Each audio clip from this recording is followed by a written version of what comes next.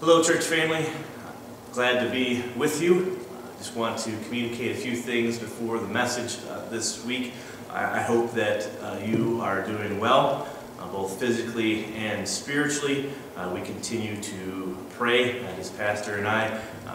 We continue to get together and we pray for the flock. And so that's one of our biggest concerns for you, is that you might be healthy physically and spiritually during this time.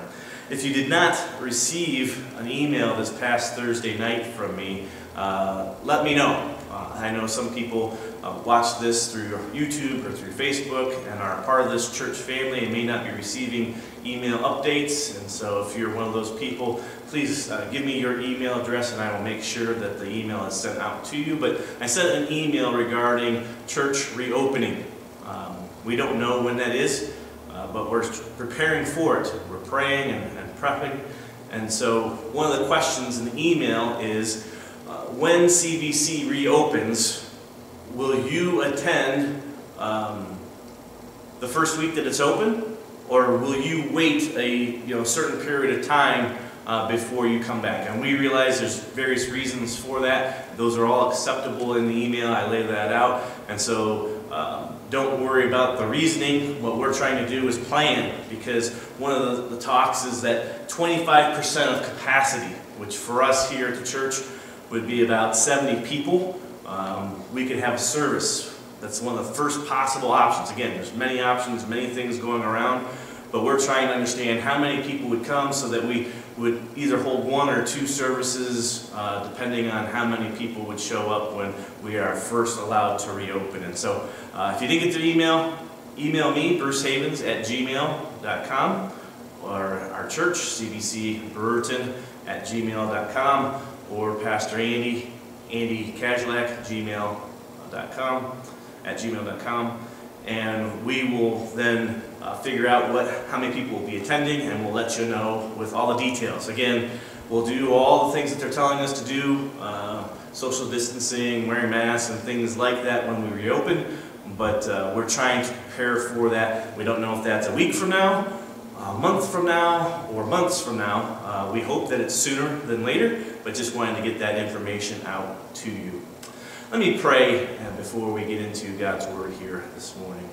Father, we thank you for this time that we can hear from you. Your Word is truth. You have made sure of that. You guaranteed that when you used your Spirit in your apostles to record scriptures for us. And so what we have in our hands today is from you.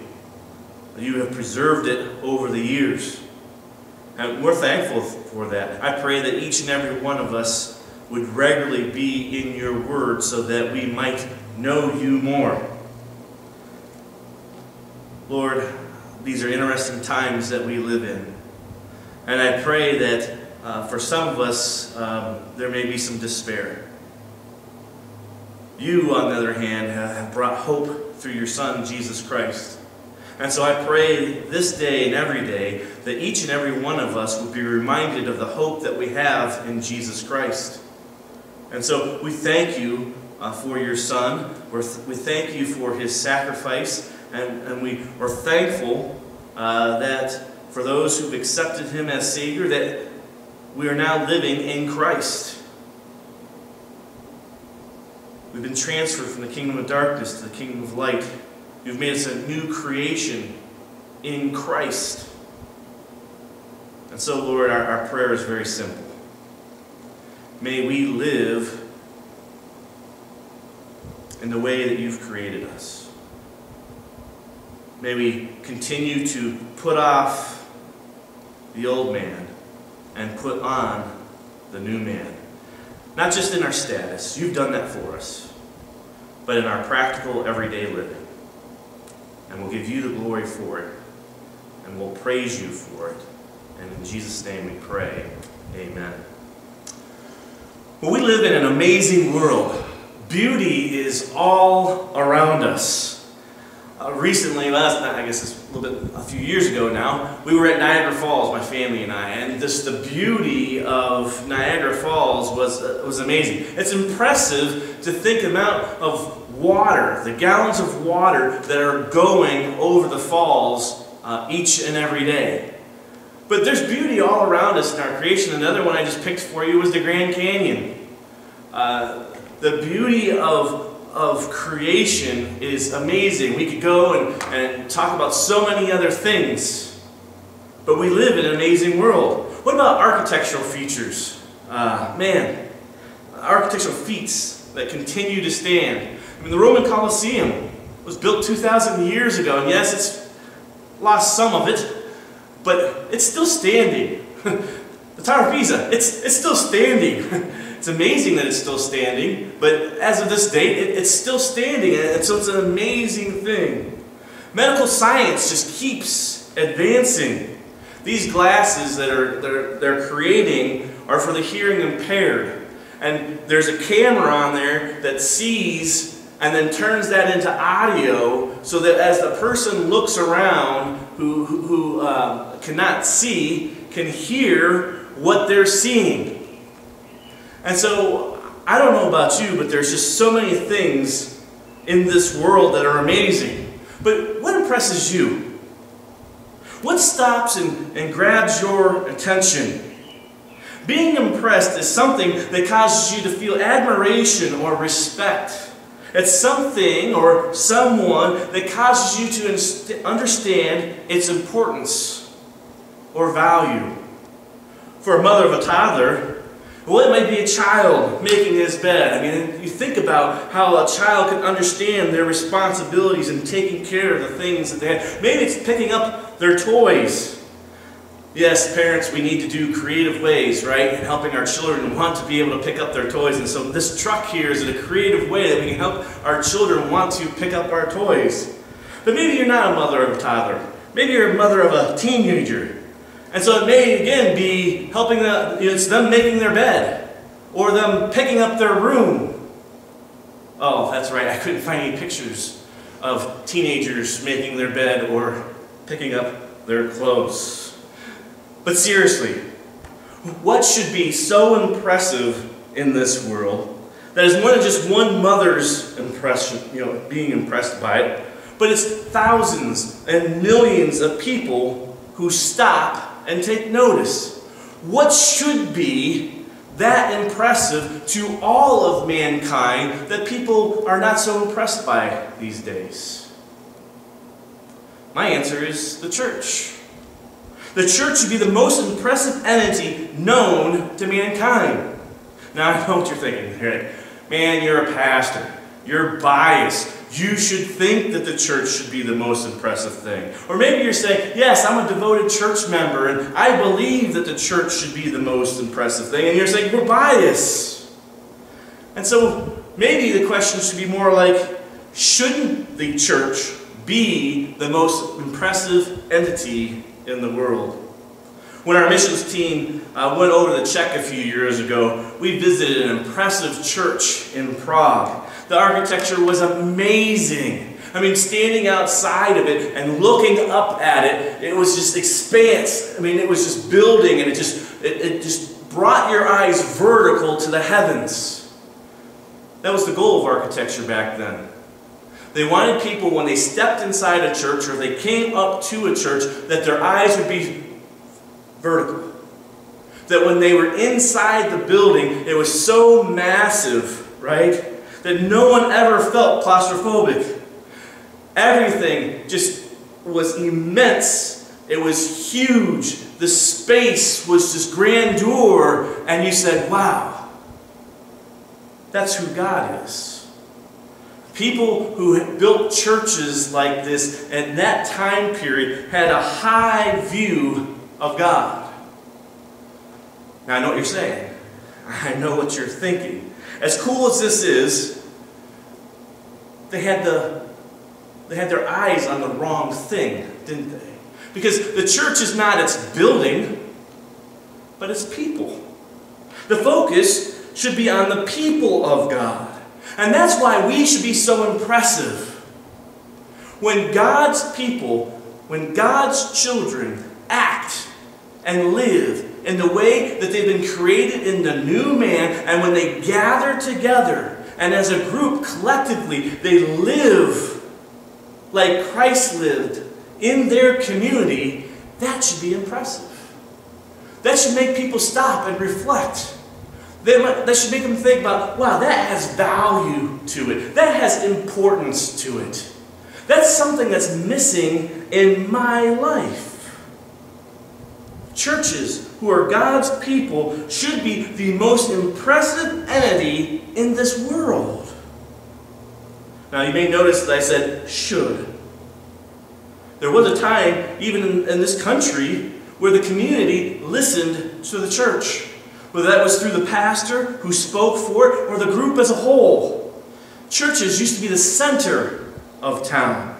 But now they're on the outskirts, both physically and spiritually. And unfortunately, if you see a church that's still in the downtown area of community, it's usually not too impressive, is it? The grass is not cut. The building structure is crumbling. And so again, people are not very impressed with the church physically, the church spiritually, and how they are a changing impact, a changing influence for good in their community. And they're not too impressed with God. I'll say it again. Churches should be the most impressive entity in this world. Again, God's people, when they do what God has called them to do, when they love one another, when they love their neighbor, then people will see and have a sense of value. They will know, they will see the importance of it. But unfortunately, the churches today are no different from the world that they live in. The cultural issues that are outside the church are the same that are inside the church. The same that are with the people and the culture are with the people and the culture of the church.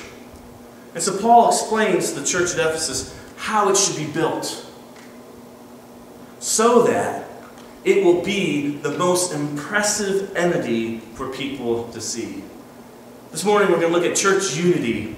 Building God's temple. Please open your Bibles to Ephesians chapter 2. We'll be looking at verses 19 through 22 this morning. Of course, I'm going to start back at verse 11 because that's where the section really kicked in and we picked up on last week. And so I'll start at verse 11 and read through verse 22. Church unity. Building God's temple. Therefore, remember that formerly you, the Gentiles in the flesh, who are called uncircumcision, by the so-called circumcision that is performed on the body by human hands, that you were at that time without the Messiah, alienated from the citizenship of Israel, and strangers to the covenants of promise, having no hope, and without God in the world. But now, in Christ Jesus, you who used to be far away have been brought near by the blood of Christ. For he is our peace, the one who made both groups into one, and who destroyed the middle wall of partition, the hostility, when he nullified in his flesh the law of the commandments and decrees. He did this to create in himself one new man out of two, thus making peace, and to reconcile them both in one body to God through the cross, by which the hostility has been killed. And he came and preached peace to you who were far off, and peace to those who were near, so that through him we both have access in one Spirit to the Father. So then, you who are no longer foreigners and non-citizens, but you are fellow citizens with the saints, and members of God's household, because you have been built on the foundation of the apostles and prophets, with Christ Jesus himself as the cornerstone. In him, the whole building, being joined together, grows into a holy temple in the Lord, in whom you also are being built together into the dwelling place of God in the Spirit. And so when we look at our text today, we're going to see how God does a wonderful thing in uniting the church. This isn't just so that there could be peace and reconciliation inside the church and with Him, but it's to be a shining example to all those who are around them, to let everybody know that God is exalted, that anyone who encounters this holy God should come away impressed by seeing the value and importance of God. And so we look at the first verse 19, Gentiles, you are equally a part of God's household. Gentiles, you are equally a part of God's household. So it starts with so then. Paul's making a summary statement here of verses 11 through 18. He's not just recapping the concept in verse 19, however.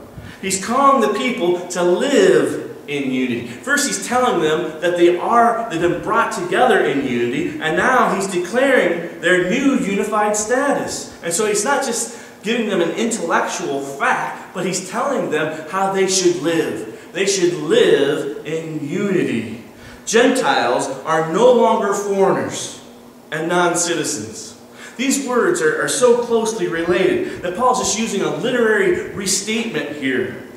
But if there is some distinction between the two, I believe it's this. A foreigner was someone who was passing through the town. They were not one who was going to stay there for several years. While a non-citizen lived there and possibly was even born there, but they did not have the status of Jew. And so for them, there was no protection. There are no privileges for them. But later in Ephesians, Paul addresses not just Gentiles as a whole, but he starts going into other groups like women and slaves. Both of these groups had a different status level before Christ, like the Gentiles.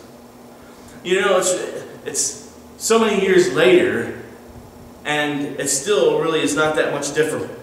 It's not too difficult for us to understand this concept in our culture today. We see the race issues that still exist today. It saddens us. It should bring us to tears. We understand that we still have gender issues today. Women doing the same jobs as men are not being paid the same wage as a man does. The church, if it wants to be impressive to all those around it, the church is to be different than the culture in which we live in. Before Christ, there's no equal status. And now, in our new creation, in the new man that we learned about last week, there is. The Gentiles are now fellow citizens. Equal status, equal protection, equal rights.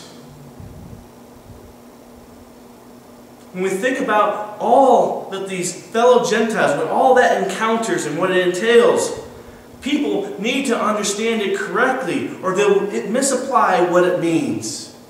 When we are equal in status, there's a difference from then having an equal responsibility in function. Status and function are not the same. And so when we come to thinking about status, yes, we are all equal and we're all valuable, needed. But when it comes to function, there still are different functions inside the church and inside life as a whole. Isn't that what Paul addressed in 1 Corinthians 12? By using the body analogy. People of the church are equally valuable and placed in one body. But the body has different functions. There's hands, there's feet, there's elbows, and so forth. Remove one of its members and the body is hindered. The church is hindered. But they don't all do the same function. Hands are different from feet. And so Paul continues this discussion of what fellow citizens are. We need to understand that they are equal in status, that they're all valuable before God. They're all valuable in the body. We need to break down these barriers not the differences in function. We need everybody on the team doing their part. We need everybody in the body doing their part so that it will impress those who are around us. Paul is emphasizing that all people who are in Christ have the same status. And so let's dig down a little bit deeper on that. God is the Father to them all. Every single one of them. There's none that have a different Father. They all have the same Father, and it being God. And what does God do for His children? Well, He protects them. All of them, every one of them is protected by a just God. Isn't that amazing? No one is pushed off to the side. No one is left over in a corner. Everyone is protected by God. That means that God provides for them all. Recently, a friend of ours had a litter of puppies. And it's been amazing watching these puppies feed on the mother, and how there's 8 of them, and they're all moving around, and you're thinking, how will they each be provided for? And yet the mother makes sure that each of them and every one of the puppies is provided for. If a dog can do this, how much more so a holy God, who cares for His children way more than this mother does for her puppies. See, that's what happens when we have an equal status. That He's the Father to them all. He's the protector. He's the provider. That God is with them all. And then at the very essence, God loves them all. So the question then is, what does it look like to live as a citizen and a family member of God's household? I don't know how your family runs, but in my family, we talk about doing your part. Everyone in this family has responsibilities. Yes, as far as me being the father, I'm going to protect, I'm going to provide, I'm going to love, I'm going to do all those things. But in return, being in the household means that I have responsibilities as a family member. You must carry your weight, is how we say it. Or in football, they like to say, you just do your job. You must do your job. And so with protection and privileges come responsibilities, or some people just call them good old-fashioned chores, right? Listen how Peter explains it in 1 Peter 2, 9 through 11. But you are a chosen race, a royal priesthood, a holy nation, a people for God's own possession. There we are. One status, right? So that you may proclaim the excellencies of Him who has called you out of darkness into His marvelous light. For you once were not a people, but now you are the people of God. You had not received mercy, but now you have received mercy. Look at Peter applies it in verse 11. Beloved, I urge you as aliens and strangers to abstain from fleshly lusts, which wage war against the soul. You see, citizens and members identify one portion of the two-way street, while saints and household identify the other portion of this. Yes, this is your status. Yes, you are valuable. You have received something. But you know what? It's not just about you and being an individual. You have been brought into something larger. You are one, but a part of the whole. And so God is adding you into something, and so you shouldn't come in there with pride, but humility. Thankfulness that you are a part of something larger that God is doing and building His holy temple. And so as you think about your salvation, you belong to something bigger. You belong to a community. There's no independency in God's household. There's no individuality amongst the saints. And so let's talk about what it means to be a saint. The text says, with the saints. When I think saint, I think holy and separated for God's purposes. Holy and separated for God's purposes. You've heard it elsewhere by Paul, where he says, you are not your own. You were bought with a price. And so realize that you are a part of something bigger. And so what exactly does this mean? What is this something larger? Again, we're saying the saints with the saints. Gentiles and fellow citizens with the saints. And so who are the saints? Well, I'll give you one answer, but they're not. It's not the New Orleans Saints, right? It's not the football team. Various scholars have debated this group, and then, here's the four that they come up with. Was it Israel? Maybe it's Jewish Christians.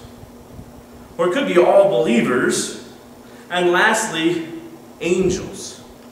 Now, Israel can be ruled out pretty easily. This whole text here, this whole section of this text is discussing about what it means to be in Christ. And so we understand that there's people that are in Christ, and we understand that there's people that are not in Christ. And we know that all of Israel was not saved. Wasn't it Israel's religious leaders who put Christ to death? And so we can get rid of number one pretty easily. And as I think about possibilities 2 through 4, well, we have to go back to understanding how this fits in with verses 11 through 13 and verses 20 to 22 that we'll be looking at in a moment. And he's saying in these verses that there are no distinctions. And so it could just be Jewish Christians, but he's talking to a larger group. Now, you can't see it in the English, but in the Greek, there's a word connection that Paul employs here. All the words that I'm going to give to you derive from the same root. There's foreigners, non-citizens, and members of household. All have the same root that Paul is doing a wordplay off of here. But then he continues on in verses 20 through 22 where he goes, built on, building, and built together. Again, all the same root word, but then there's different prefixes or suffixes on them that then change the meaning slightly. But Paul is trying to show you how there are many things that are being brought together into this larger group. And so for me, the second option's out because it limits, not makes it available to more. That leaves options 3 and 4. And both of these make sense as we read through verse 22. When Paul talks about the holy temple being built, he has a bigger picture in mind. Even throughout the letter to the Ephesians, he uses this term saints a few more times. And each time that he uses it, he's referring to believers in general. And so option 3 makes sense. It could be all believers. But if we were to expand our thinking, because so many times we think just in this temporal world, but what about the bigger picture yet? We understand that when we think about heaven, that we know that it won't just be people worshiping God, but there will be angels worshiping God as well. And so Paul could be using this term, saints or holy ones, as describing angels. He does this twice, or he does this in both 1st and 2nd Thessalonians. This is also seen in the Old Testament, or 3 places. It's once in Job and twice in Psalm 89. And so Paul's teaching here about this with the saints could mean that we're not just talking about those who are on earth, but in heaven. The writer of Hebrews talks about people and angels coming together on Mount Zion in the heavenly Jerusalem for a festal gathering. It's just so cool. And so I'm open to this interpretation of with the saints, either being all believers, or it could be all believers with the angels as we look at God's bigger picture. Again, we become so myopic in our thinking about salvation. We think about me, myself, and I. Thankfully, I'm saved. It's all this inner reflective individuality versus thinking about the community, the church of God in this locale, the church of God around this globe. But what about God's bigger building project that includes the angels? What a day it's going to be when all of God's building gathers around Him to exalt His name. You want to talk about impressive. gives me goosebumps thinking about how impressive that will be. That I'll be standing around in this sea of people and angels worshiping a holy God. And so don't have a myopic view about your salvation. Yes, your status has been changed. Yes, Gentiles are fellow citizens with Israel. Right? But it's not with Israel in which they were incorporated into Israel. There's something larger going on here. And so don't be self-centered when you think about God's building project, because that stops the building process. But have an open mind to be looking around so that you might help other people see who God is, so that if God saves them and transforms them and places them into His household, that then you will continue to see His household being built for His glory. Christ removed all distinctions of status so that the diversity of functions could grow in God's household intimately together into something much, much larger.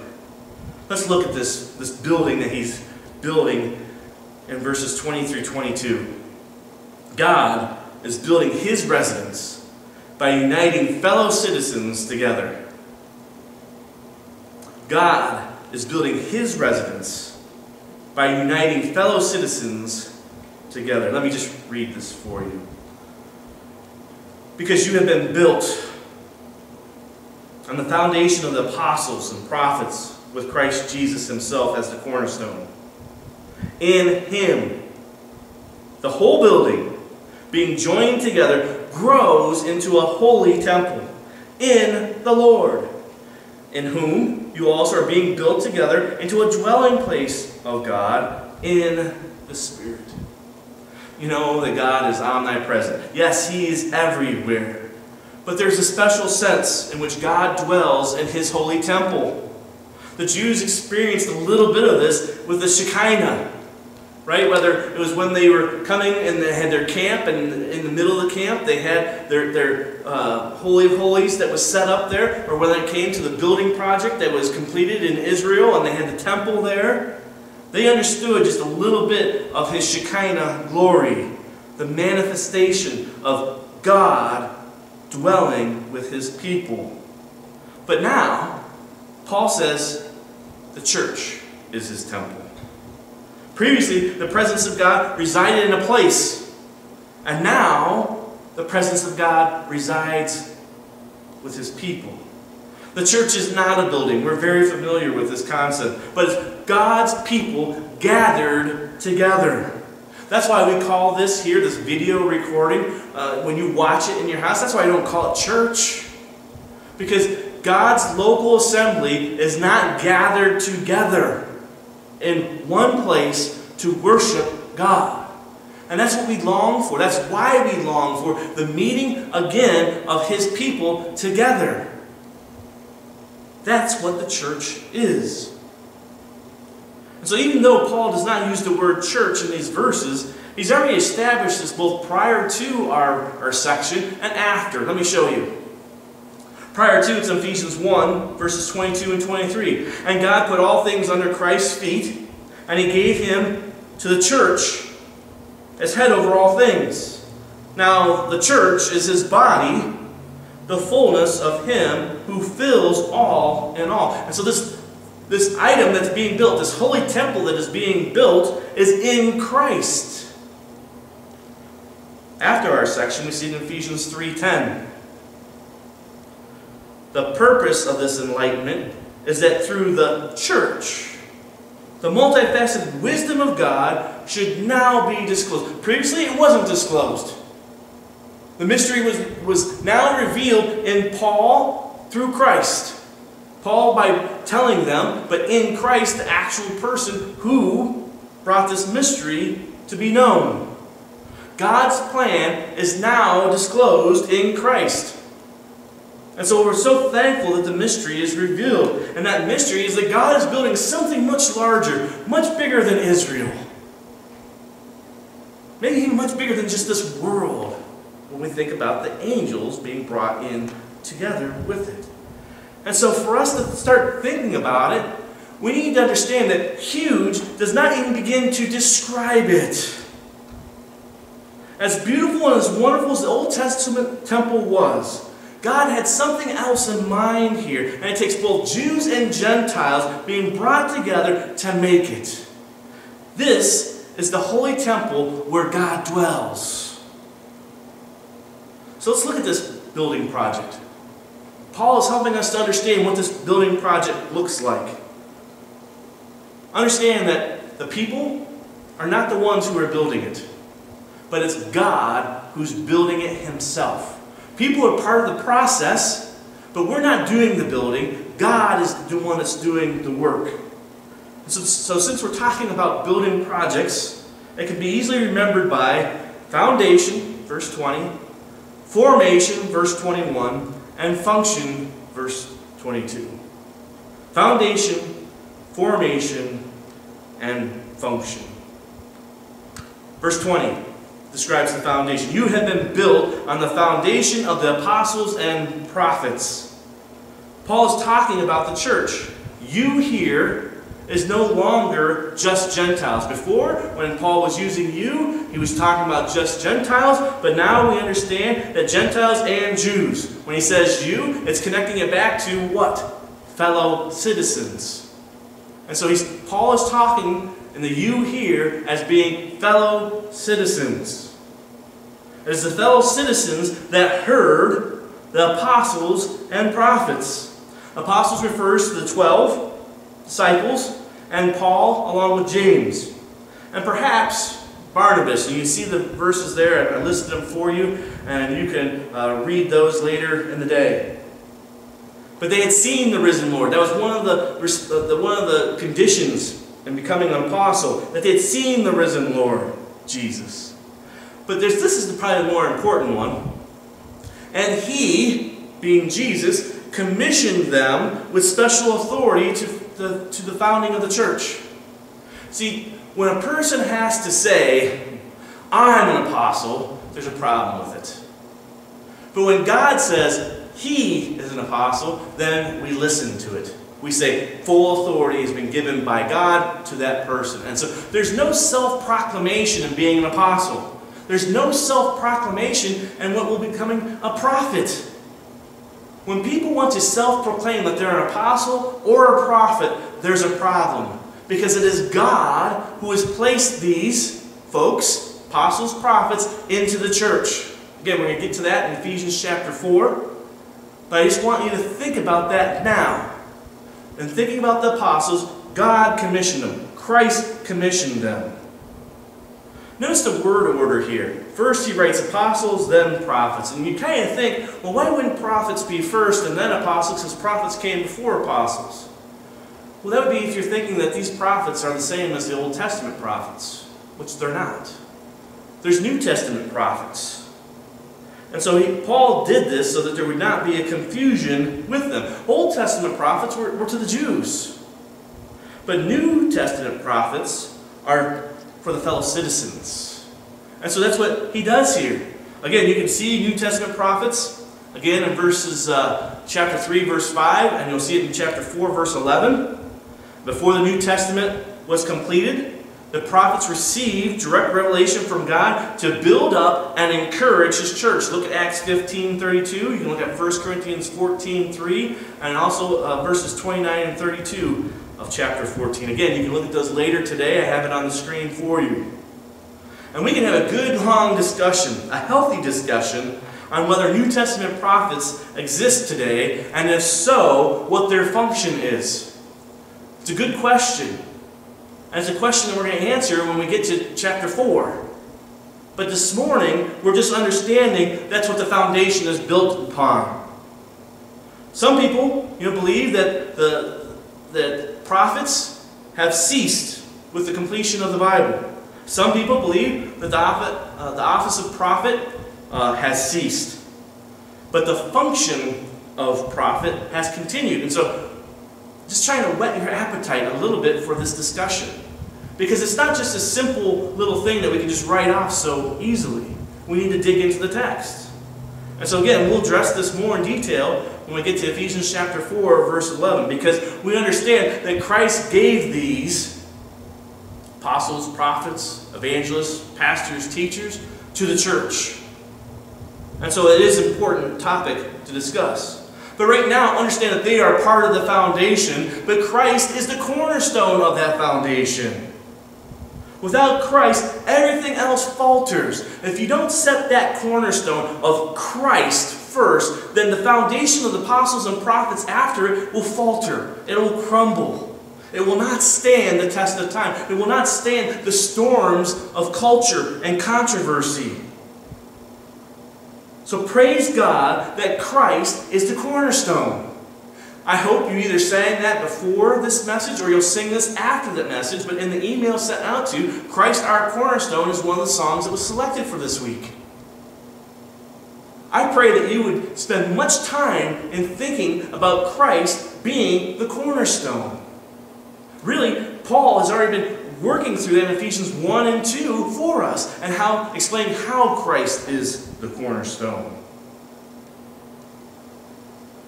A church is not a church. Hear me now. A church is not a church if Christ is not the cornerstone that holds everything together. As well, a church is not a church without the proclamation of God's truth. That's what the apostles and prophets did.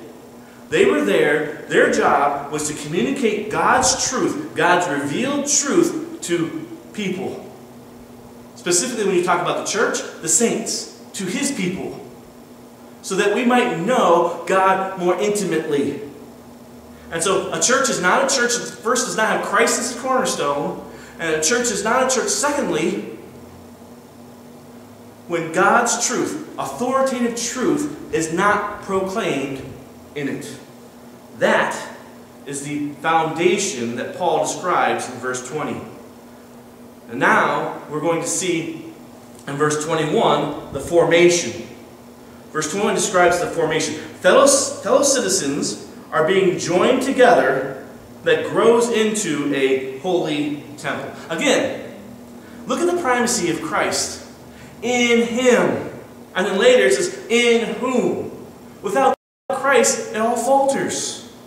But here the formation aspect of it is that if you are not in union with Christ, if you do not have unity with Christ, you cannot be fit together. It starts with being in Christ that then allows you to be moldable and adjustable, and so that you can be fit together with the corresponding parts that are around you. Union in Christ is necessary to growing. That's why I find the church so amazing.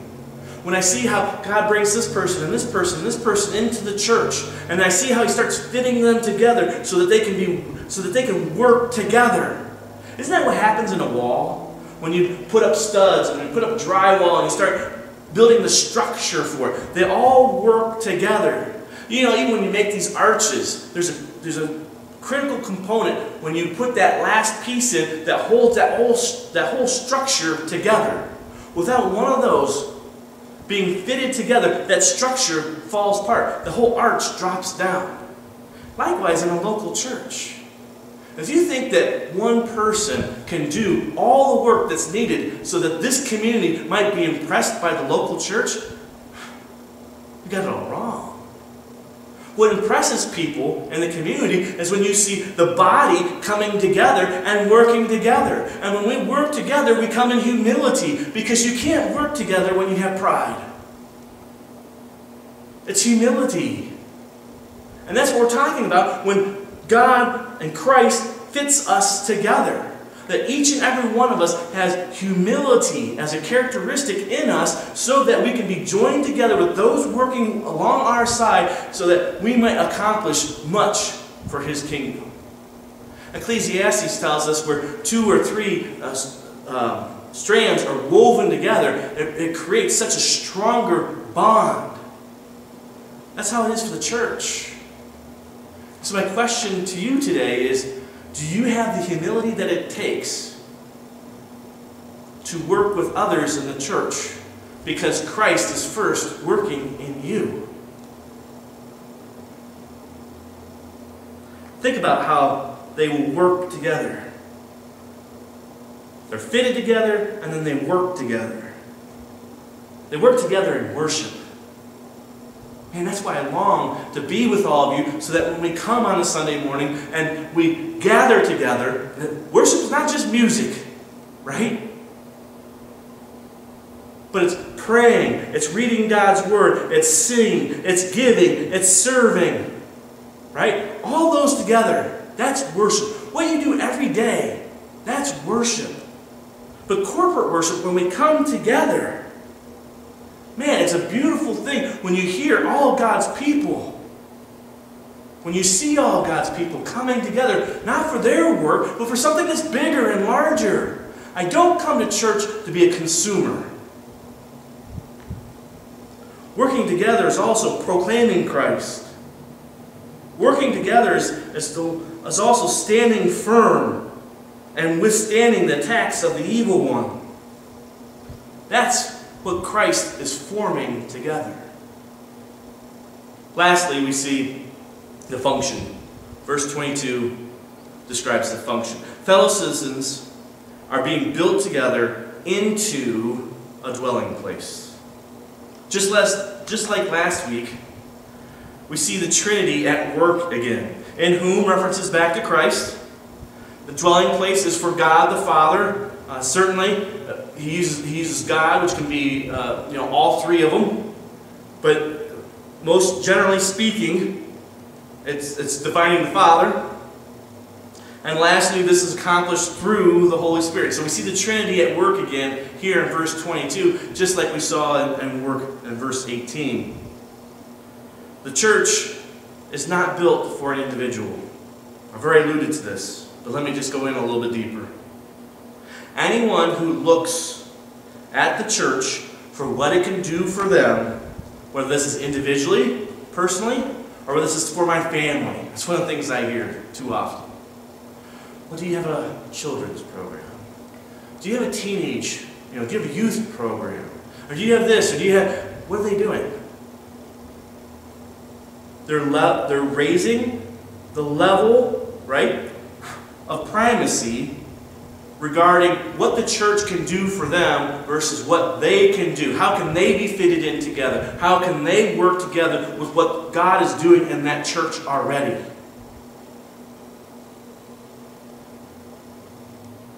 People who live this way and think this way hop from church to church, and they do not understand God's church. The church is for God. It's not for me. When I come in here and I start going, what can this place do for me? I have it all wrong. I don't understand God's church. The church is not for me. The church is for God. It's His dwelling place. Both of me individually and us corporately. It is His dwelling place. A church that is full of people who are looking out for their own interests is not holy. It's common, it's defiled, and God is not present in that. However, if Christ is the reasoning behind those who are coming to gather together, if it's Christ who is leading the way, demonstrating the way, well, how did He do that? He left the comforts of being by His Father. He came to earth. He was beaten and bruised, sacrificed and bloodied on our behalf so that it could be something bigger. Christ didn't just say, just you and me, Dad, and the Holy Spirit, and these angels who are not fallen. But He came so that people might be redeemed, so that their status might be changed, so that they could be part of this bigger building. And so if Christ had that mindset, shouldn't we also have that mindset? That it shouldn't be only about my own interests, but it should be about the interest of others as well. And first, that interest is of God. The church is about God and His dwelling place. And so if we're going to do that, if we're going to live like Christ, and we're going to sacrifice our life for the church, we need to have a different vision for the church. We need to understand what the church is. We need to do that by thinking differently. We need to understand that the church is God's.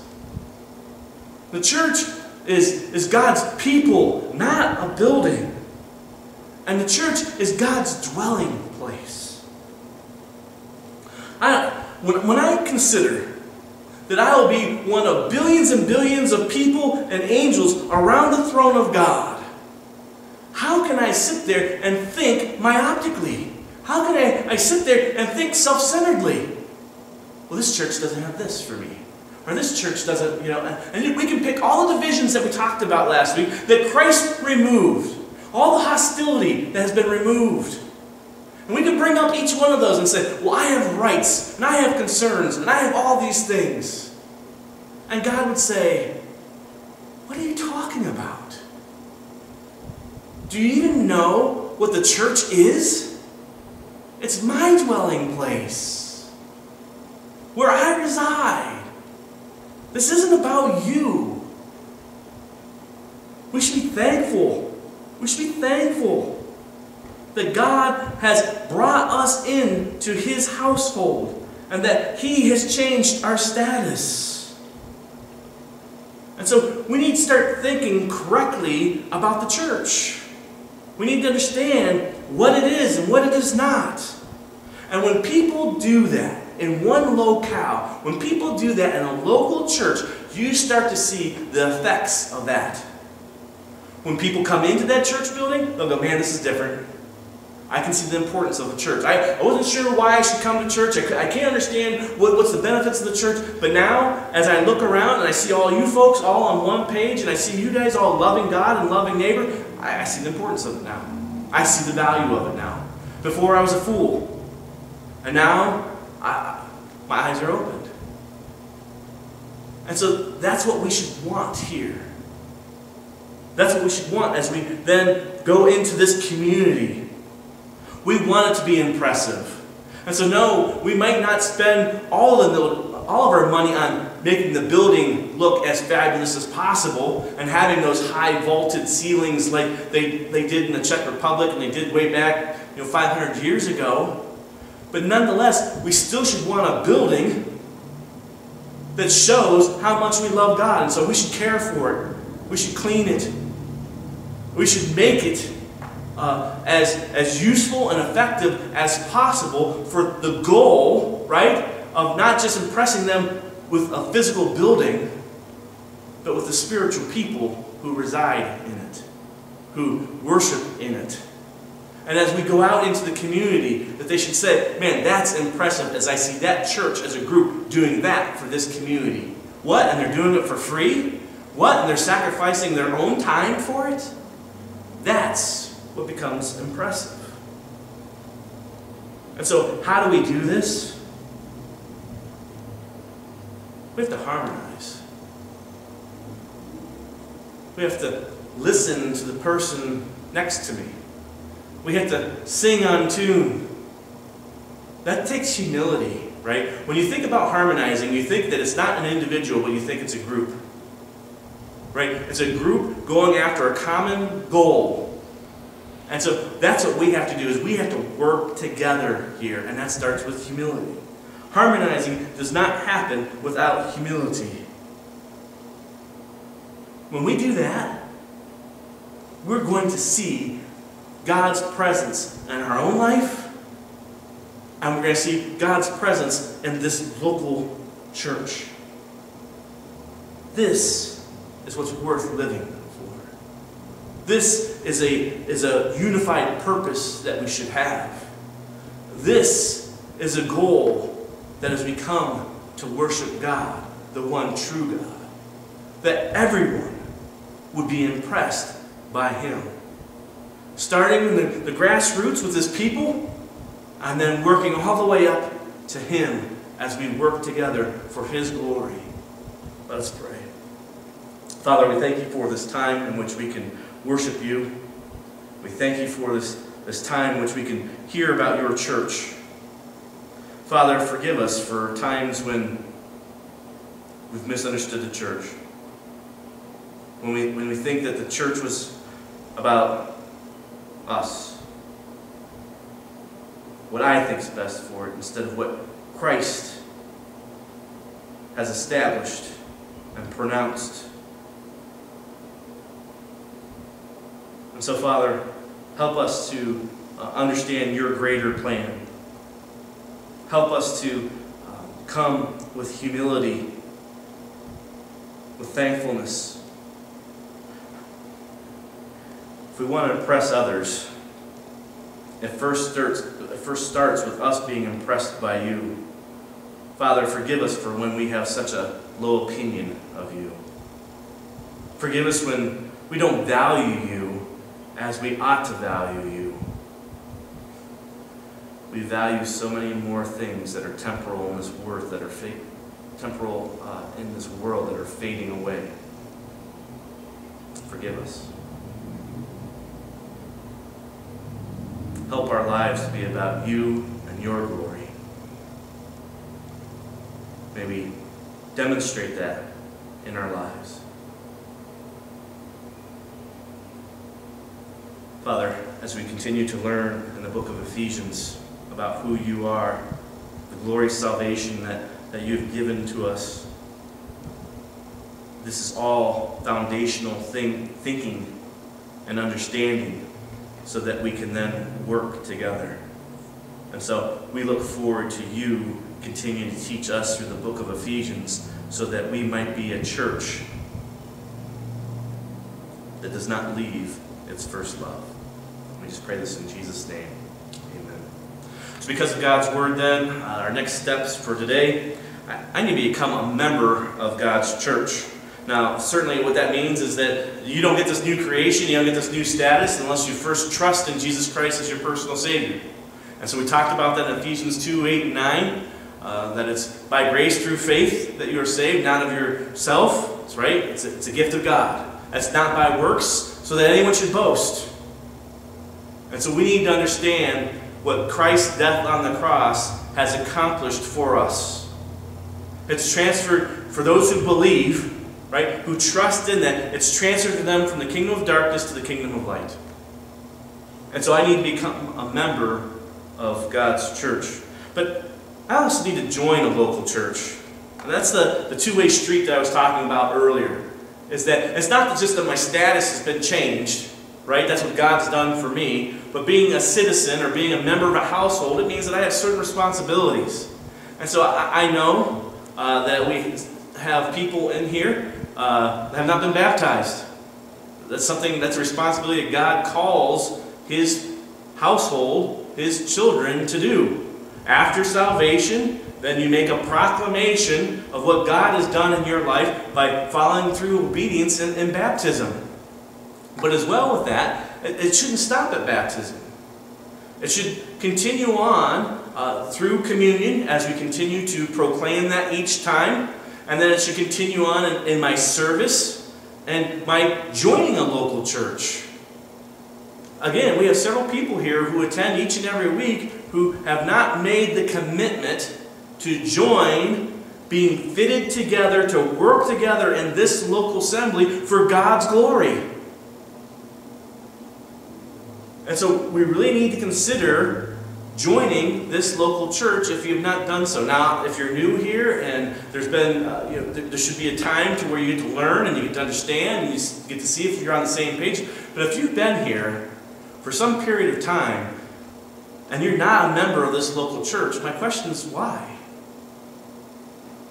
What's hindering you? Why are you not being fitted together with those around you? I think for some, it's this. I need to be humble, like Christ. Certainly that would be with whether that's baptism, and certainly that would be whether that's joining this church membership. But that's in carrying out the vision of this church. For us to work together, we're going to have to be humble like Christ so that we can be fitted together. So there wouldn't be music wars. So there wouldn't be aesthetic wars. So there wouldn't be which ministry is the most effective type of wars. You know how much more ministry we could do in this local church if people humbled themselves like Christ and then we're allowed Christ to fit them together for His glory, for His benefit, for the larger building that God is building together. We need more people serving and not making it about them and pounding their chest and saying, this is the way that it needs to be done, but they need to be listening and hearing from Christ, who's telling us how it should be done, and working with one another. And so God certainly has given us much to chew on this week as we think about our status. We're all equally valuable. But then how does that play out together so that we look different from the world? Jews and Gentiles being brought together in one local church for the greater cause of God's exaltation. That's what we need happening right here, right now in our church. Then, and only then, will we be a church that impresses those who are around us. Again, not for our status, not for how big our building is, but for God. He is worthy. God bless.